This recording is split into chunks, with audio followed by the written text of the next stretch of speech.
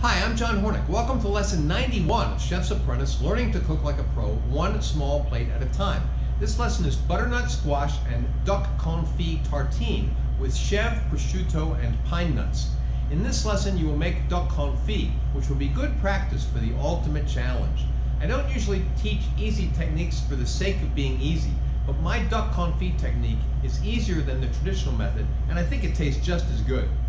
You will also work with puff pastry, which has many cooking applications. The resulting tartine is not only tasty, but beautiful. I've rated this lesson as challenging, but now that you've cooked your way through 90 lessons, it should be a breeze. Note, I said at the end of the last lesson that this lesson would be uni or sea urchin tempura, but uni is just too hard to get in the US, especially right now, so I've substituted this lesson. Techniques today are making duck confit, cooking sous vide, slicing, roasting, sautéing, making a compound chevre, rolling and working with puff, blind baking and baking, slicing and garnishing. So let's start cooking. Okay, let's talk about the ingredients that we need for lesson 91. We're going to need a butternut squash. Now, I'm only going to use the neck portion of the butternut squash. And if you can find one with a narrower neck than this, that's even better, okay? So what we're going to do is we're going to cut off the neck. We're going to peel it, split it down the middle, and take the seeds out, okay? And then have that ready when we start the lesson.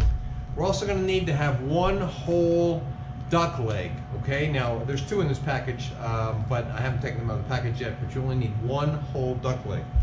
You also need to have some duck fat. Now, there would have been some duck fat left over from one of the prior lessons, but in case you've used that all up, you can buy duck fat. We're going to need about 1 heaping tablespoon of duck fat, cold. We want it to be cold because we're going to put it into the vacuum bag with the duck and put that into the sous vide. And if you want it to be cold to start with, because if it's not cold, it's almost impossible to work with to get it into the bag properly.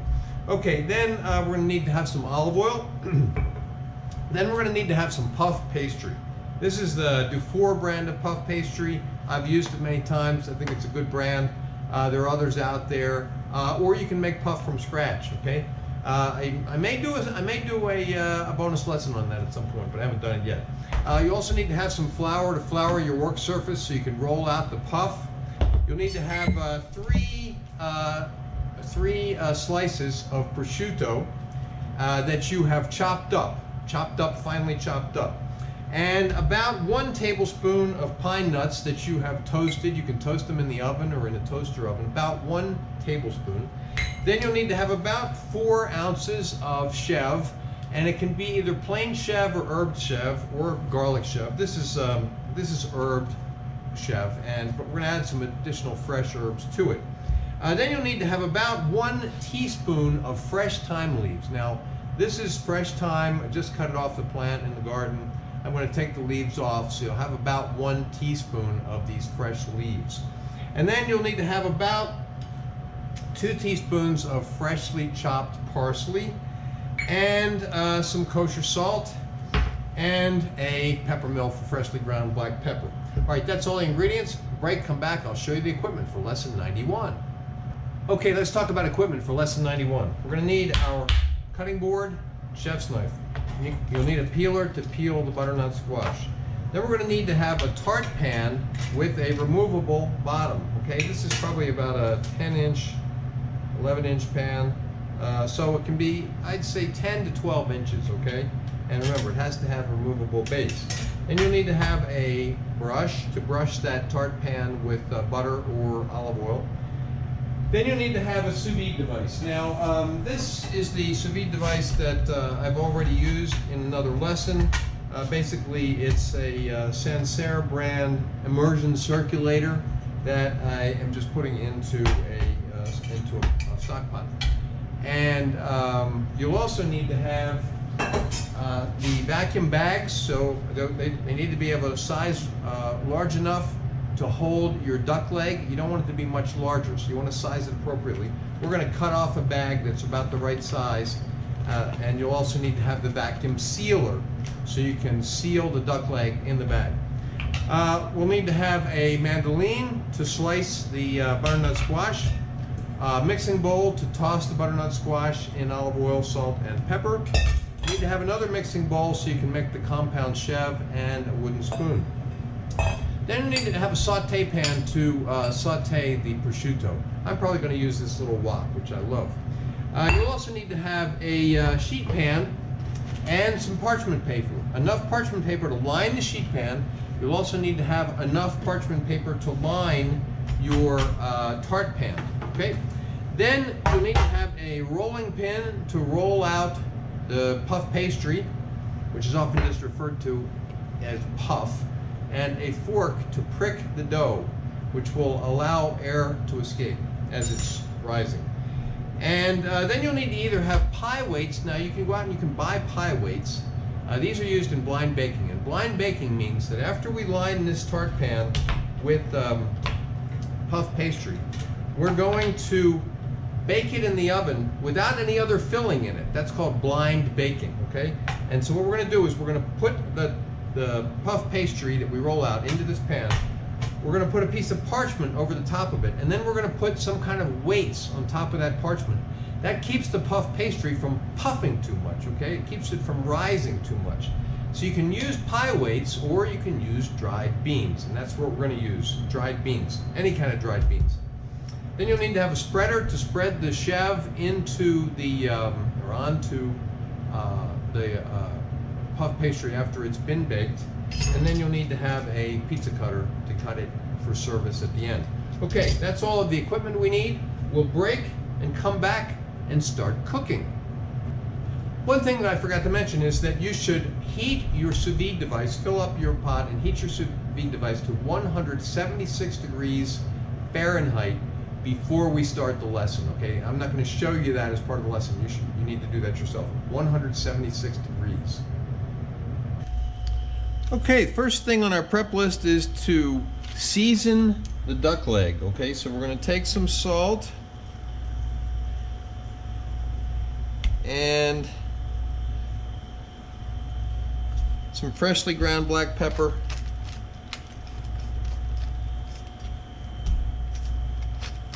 and pat them in.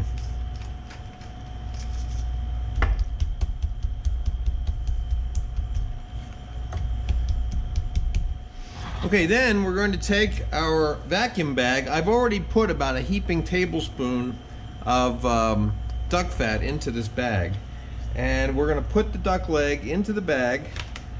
Now what you want to do is take this to your vacuum sealer and seal it according to the directions of the vacuum sealer. Okay, here we have our sous vide set up. The water temperature is at 176 degrees, and I have my my vacuum bag with the duck leg in it. The fat is positioned nicely. The duck fat is positioned nicely right over the meat of the duck. And now what we're going to do is we're going to submerge this into the water. We want to make sure the duck leg is totally submerged. And we're going to leave that in there for 8 to 9 hours. Why 8 to 9? Well, if you're busy at the 8-hour mark, then leave it in a little bit longer. But if you're free to take it out around 8 hours, you can take it out then. I'm putting it in at 10 a.m. so I will be able to take it out at about 7 p.m., which will be around the time that we'll need to do the next steps to have the dish ready to eat around 8 to 8:30. Okay, now we're going to make the compound chèvre, and you could make this right after you put the duck into the sous vide device, or you could make it while the butternut squash is roasting, or while the puff is blind baking. This is herb chèvre, right? So it already has some herbs on it. I'm going to add some more fresh herbs to it. If you're using the plain chèvre, then you are adding the herbs yourself. Just added the thyme leaves. We're going to add the parsley. We're going to add a little bit of salt, not a lot, a little bit of salt, and a little bit of freshly ground black pepper. And then we're going to mix that up. Now, this is a little cold because it's been in the fridge. I just took it out of the fridge. It would be easier if you get it to room temperature first, okay?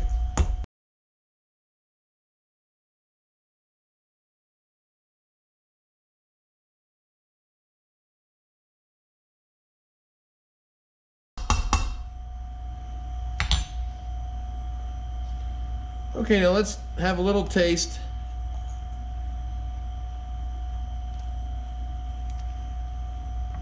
Good. Okay, now what you want to do is keep this cheese covered at room temperature until you're ready to spread it onto the puff. Okay, now this is what the squash looks like after it's been peeled. I just used the neck portion. Here's the base portion. Okay, we use that for some other purpose.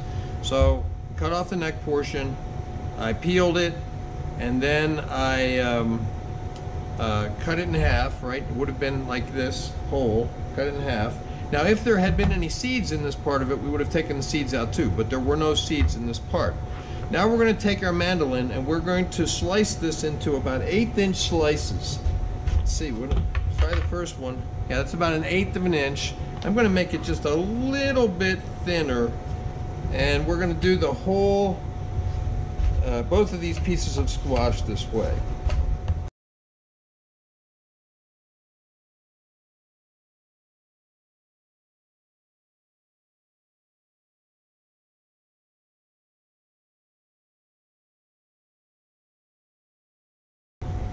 Okay, good. Now we have nice half-moon shaped pieces. I didn't go down to the very end because it's safer that way. Less likelihood that you'll nick yourself on the mandolin if you leave about 3/4 of an inch of the squash at the end. Okay. Okay, the next thing on our list is to toss these squash pieces in some salt and pepper and some olive oil. How much olive oil? Enough. Enough to give them a nice coating. Because these are going to go into the oven to get roasted, alright? So we want to make sure they all have some olive oil on them.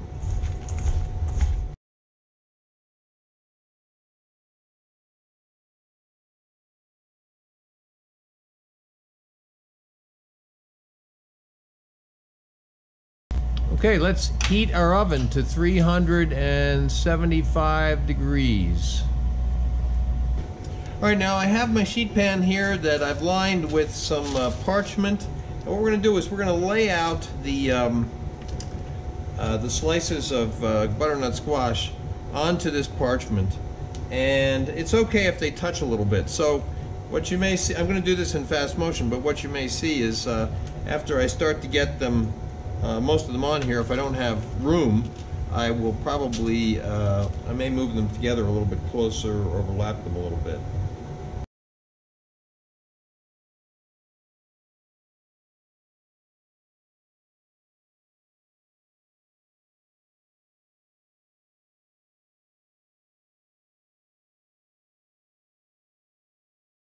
Okay, the next thing on our list is to roast these slices of butternut squash. We already started the oven and put it to 375 degrees. So we're going to roast these for about 30 minutes until they are tender. Okay, the next thing we want to do is to brush the tart pan with olive oil, or you could use butter as well. You could use a butter wrapper, you know, that has some residual butter on it. They're great for that kind of thing, actually. But I'm just using some olive oil and pastry brush.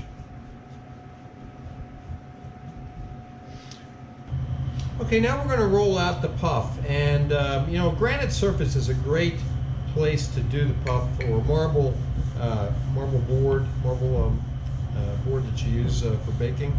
I'm going to do a light coating of flour on the counter here. I've already done that. And a light coating on the rolling pin. The rolling pin itself is marble, actually. Now what we want to do is roll this out until we have something that's big enough to fit in the tart pan.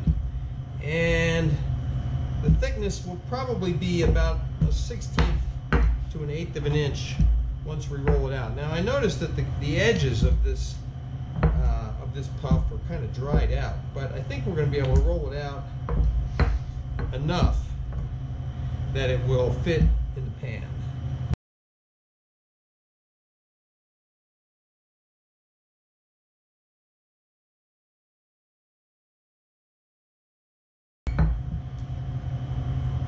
Now if you get some areas that get a little hole in them, just use a little bit of the puff and patch it. Okay? And then you can roll it some more, although if it's going to be at the bottom of the pan, you don't even really have to do that so much because nobody's ever going to see it. Just roll out a little bit more here. And I think this should probably fit into our pan. Good, okay. Now what we're going to do is try to peel this up carefully.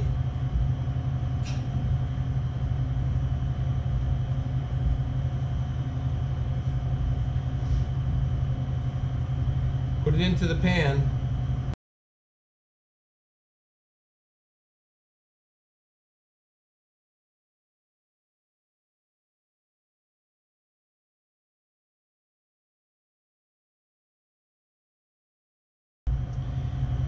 Now we have some couple of holes in the middle here. What we're going to do is trim the puff off of the edge, and then use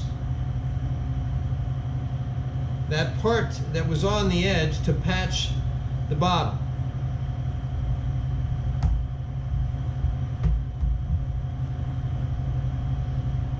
Again, it's not crucial what it looks like.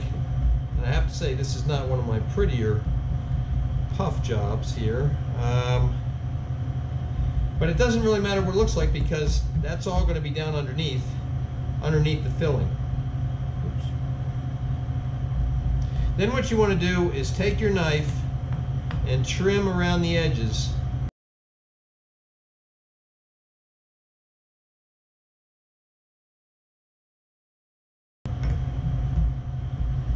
There, we have a couple of other places where we have little holes. I'm just going to put a little patch there. Okay, good.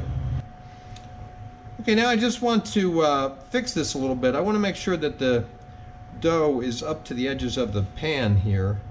And then what we want to do is just use the fork to prick the dough a bit. The idea here is that it will let air escape.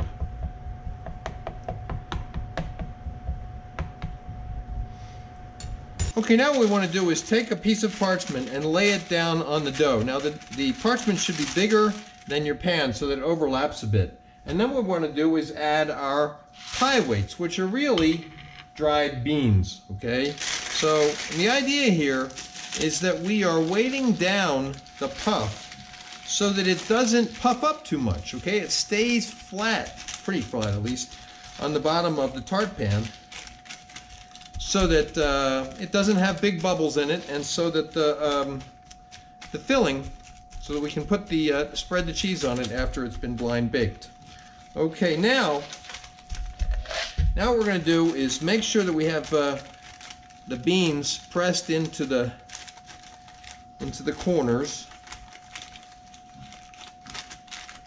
Good, good. And then we're going to blind bake this for 30 minutes. Now, blind baking again means exactly what we're doing here. We have the dough in the pan, we have parchment over it, and we have weights on top. It doesn't have a filling. That's blind baking. So we're going to put this into our oven, 375 degrees for 30 minutes. Okay, here are our slices of butternut squash, and they are nice and tender if you push a toothpick through them. Okay, now what we want to do is keep these warm until we're ready to finish assembling the tart. Alright, here's our duck confit. It has been in the sous vide device for about almost 9 hours actually. And what we're going to do is open the bag, and we're going to take out the duck leg. Now, if this were being served as confit, what we would do now is we would put this in a pan and we would sear it and try to get that skin crispy. But that's not what we're doing. We are going to be using just the meat, and the duck essence and the fat that came out of there, I don't throw too much away, so I'm going to save those. I'll probably use them in the All Your Ducks in a Row lesson, which is lesson 99 through 105. Okay, now as soon as that duck leg is cool enough to get the fat, the skin off, we're going to pull the skin away and any fat that's hanging around. All right. Still a little warm to the touch. Okay. All right, we want to pull away that skin and fat. Then I want to pull the meat off the bones. All right. Now in the process of pulling it off, it's going to shred, which is fine because I want it shredded. And in fact, if it's not as shredded as I want it after I pull it off of here, I'm going to shred it a little more. These bones you should keep to make duck stock, because if you don't already have duck stock, you're going to need it for lesson 99 through 105, which is all your ducks in a row.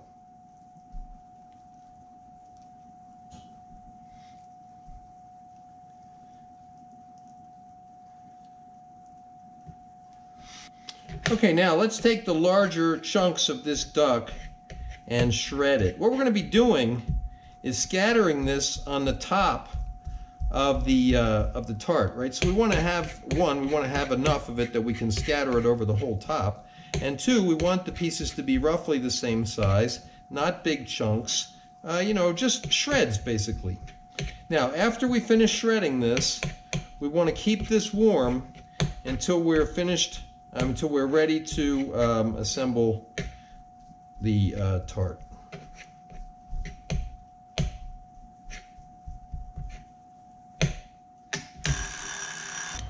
Now here's a prime example of why we have prep lists. I forgot to say we need to adjust the seasoning at this point. So what we're going to do is take a little taste, and I think the salt and pepper are perfect. We don't need to add any. So what we're going to do is keep this warm until we're ready to plate. Okay, here is our tart that we've blind baked for a half an hour. You can see that the pie crust underneath is getting brown around the edges. Now what we want to do is carefully remove these beans and so that we can bake it a little bit more. Now what I'm going to do at first is scoop some of these beans out with a spoon. They are very hot, so be careful. All right, and once we get enough of them out of there, we can lift out the parchment and just pour the rest of them from the parchment. These beans can still be used, by the way. I'll just let them cool down, put them back in their container, and then when I'm ready to cook some beans, I'll use these beans.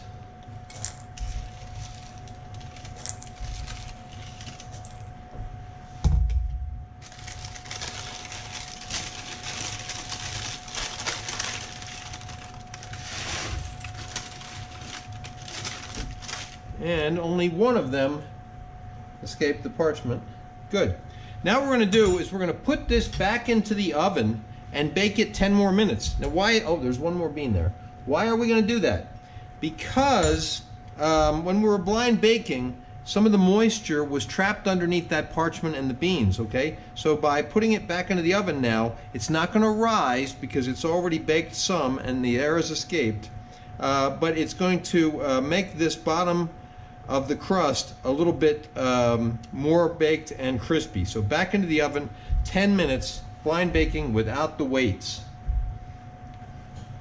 Okay, here's our crust that has been blind baked. You can see that the bottom of it is a bit more browned and baked, okay? And what we're going to do is let this cool just enough that we can spread that the compound goat cheese in there now. If I start to spread it now, I think it's going to just get too soupy, okay? Because the heat from the dough and from the pan will melt the cheese. So we're going to let it cool down a little bit, and then we're going to fill it with the cheese.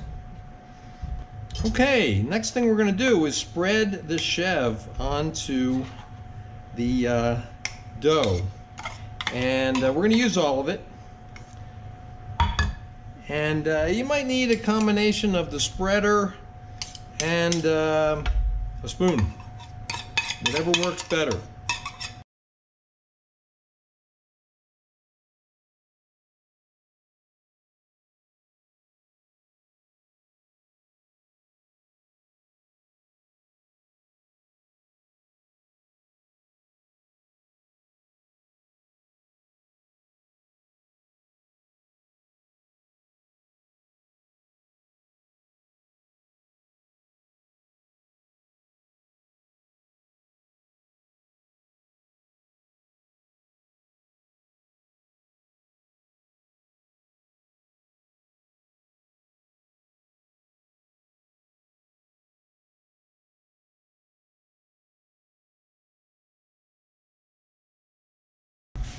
Okay, there we go. Now, you can use the cheese to make some repairs if any of your dough starts to break up.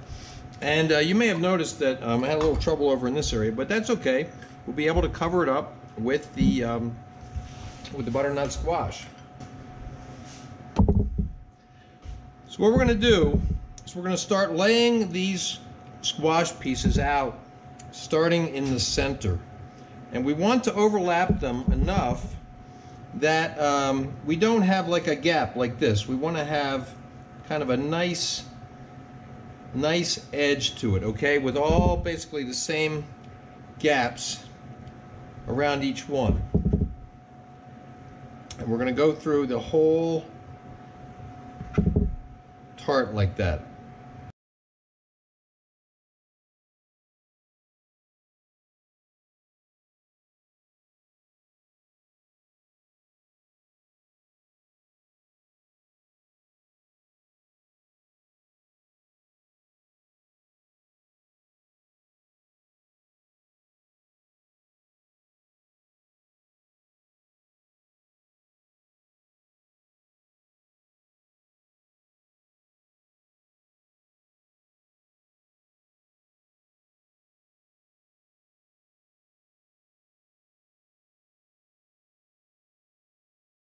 Now you might notice that I have a few pieces here that are a little bit browner. It's just the way they cooked, all right? So what I'm going to do is I am going to move a couple pieces around. You don't have to do this because you'll see in a moment that we're going to be covering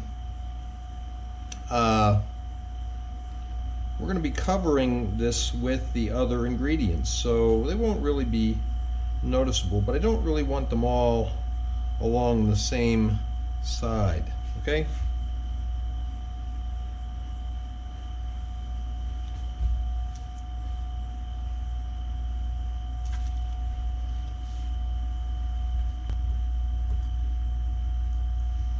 Okay, next we want to scatter the duck on top.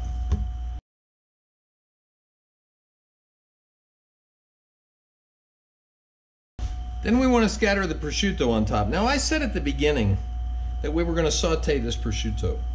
And I decided that I wasn't going to do that because we're going to be putting this back into the oven for about 5 to 10 minutes. And the prosciutto doesn't need to be cooked, and it's beautiful the way it is.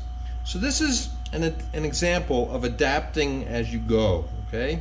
You do not have to stick to recipes. You do not have to do it the way that I did it. You can modify as you go along. And then we want to add the pine nuts.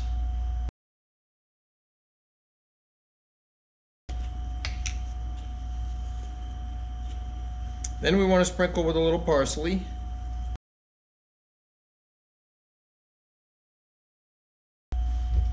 Then a twist of pepper.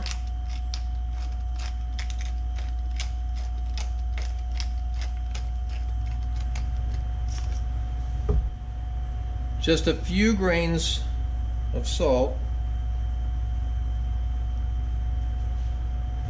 Okay, then we're just going to give it a little drizzle, just a little drizzle of olive oil. And then we're going to put it back into the oven for about 5 minutes. We're going to check it at that point. It might go for 10. Okay, here's the finished tart. It was in the oven for about 8 minutes. And so this is the conclusion of lesson 91, butternut squash and duck confit tartine with Chevre, prosciutto, and pine nuts. What I will do now is what you can do is you can either cut it inside of this tart pan and then serve it like in a pie slice, or you can remove it from the tart pan by lifting it up from the bottom carefully, and then, don't let it slide around too much, then put it out like this and slice it, okay? So, you can see photos of the final dish on my Instagram, which is @ChefsApprentice, Cook Like a Pro. Next up is oysters on rice and ice. Please remember to subscribe to my channel, and thanks for watching.